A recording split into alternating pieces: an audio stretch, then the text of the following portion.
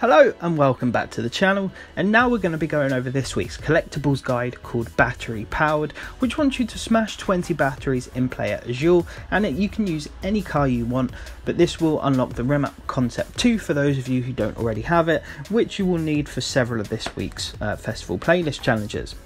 Now, Playa Azul is located on the east side of the map, and most of the batteries are located just here to the left of the Goliath race by that XP board, which is where all of the carts are, which we needed for the treasure hunt guide. Now, what I'd recommend doing is smashing a couple of them, but also going into Horizon Solo, which I'll show you in a second. Now, as you can see, it does keep track of all of them as you smash them. Then if you go over to the online tab and scroll down, it will say Horizon Solo if you're currently online.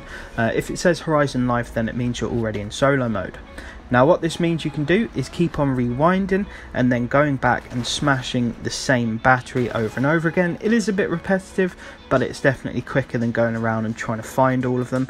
In this general location though, there is a good run of batteries on the main straight that you can see directly in front, which means you can just smash a couple of them, rewind and do it over and over again. As you can see, I've just forwarded up the process here as it's sort of kept going on.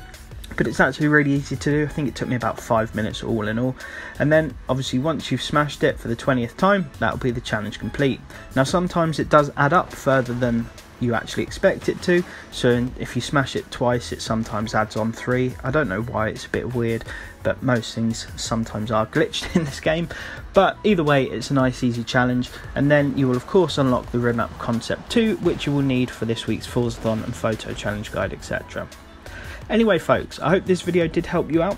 If it did, I'd very much appreciate if you could drop a like, and if you're new to the channel, subscribing massively helps me out. But apart from that, I wish you all the best, make sure you stay safe and take care.